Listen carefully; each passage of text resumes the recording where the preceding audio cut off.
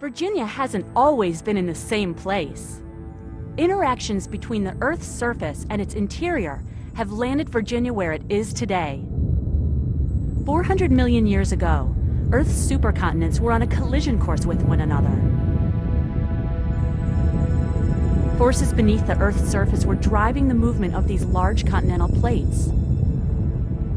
Let's take a closer look at these forces in action.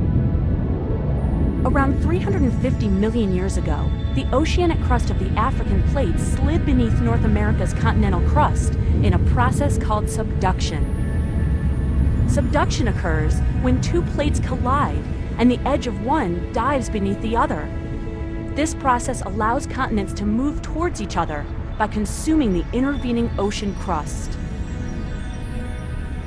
At about 280 million years ago, Africa plowed into North America, merging into a supercontinent called Pangaea and forming a collision zone. Both plates resist subduction, and over millions of years, they buckle and are forced upwards to create mountains, like the Appalachians. By 230 million years ago, Pangaea began to break apart in the process called rifting.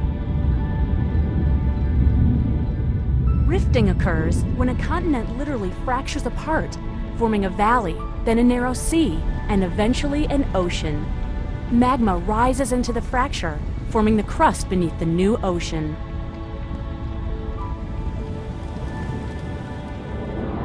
After Pangaea broke apart, North America and Eurasia were separated from Africa by the growing Atlantic Ocean.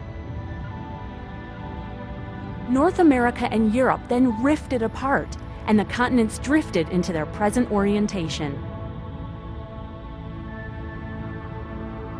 Continental drift isn't just a thing of the past. Even today, all around us, there is rifting, subduction, and collision taking place on our dynamic, living planet that we call Earth.